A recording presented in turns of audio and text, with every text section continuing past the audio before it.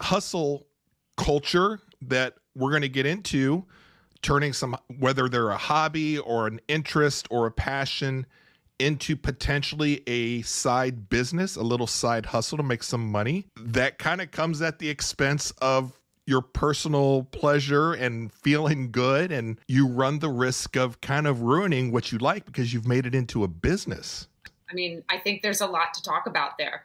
And I think a lot of people are going to have very different opinions on it. And I don't think the people who haven't tried to do it yet can really, I don't think it's fair for them to really weigh in, because they haven't had that, they haven't experienced what it is to try and turn something that is just a hobby and just something that you love into a form of compensation. I don't know. It's a very odd scenario to be in. And I'm personally struggling with it. Well, let's set the stage. Okay.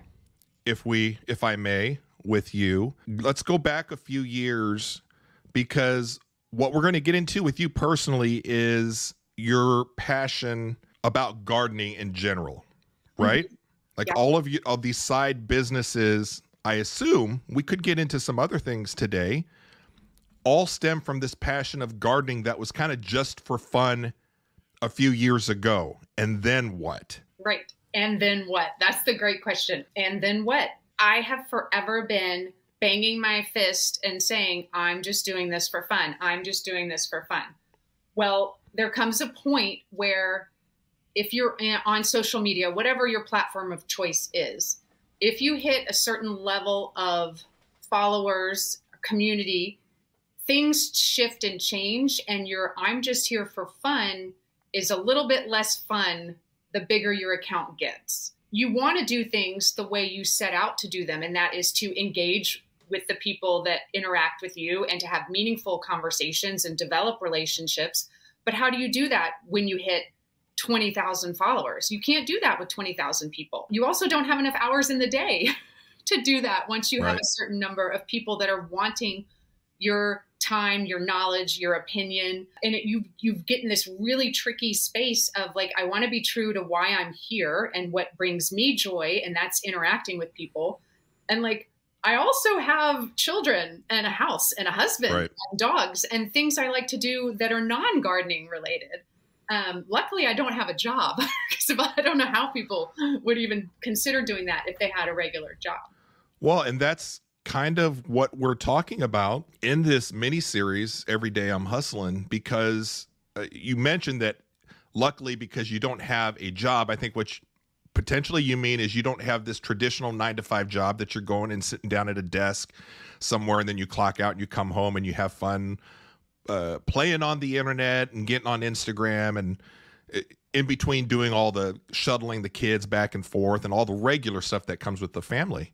Right. But your gardening fun, that was a very personal thing that you had just said, like you're building up relationships with, people here and there. And then as your account grows, there's this pressure to sustain and continue putting stuff out there. And it starts out with a few times during the week to, well, I need to put something out there every day.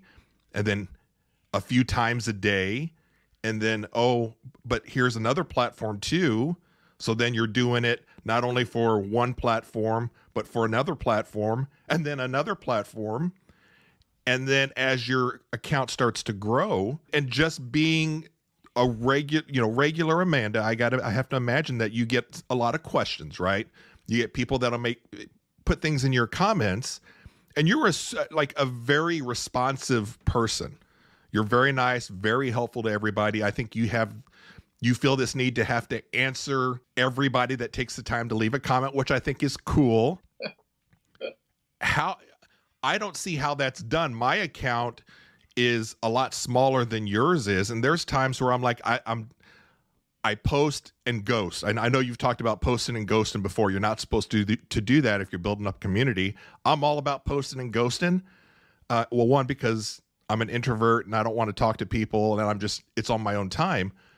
But you spend the time, you spend the energy and the effort to respond to people in your comments, in your DMs. Mm-hmm. as well as putting out content that I find that is somewhat unique out there within gardening. Well, it's a job. It could be described as such. Yes. One, thank you for saying that the content is somewhat unique.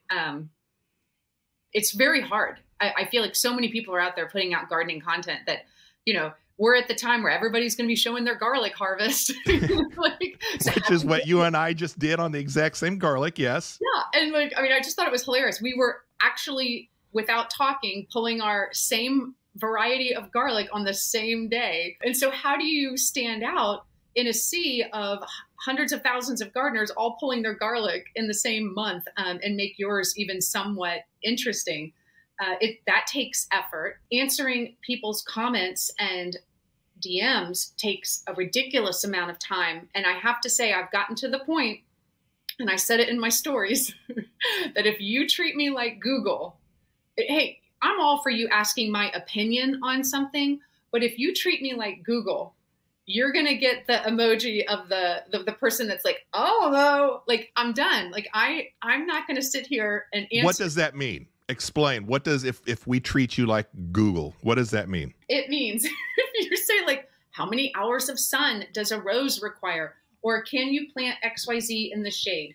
What pH soil is best for growing blueberries? Here's a picture of a leaf with a hole in it. What do you think ate it? Like, no, no, like, there is Google for that. And Google makes money to be Google. I don't get paid. I don't know who they think is paying me to answer their questions, because the answer is nobody.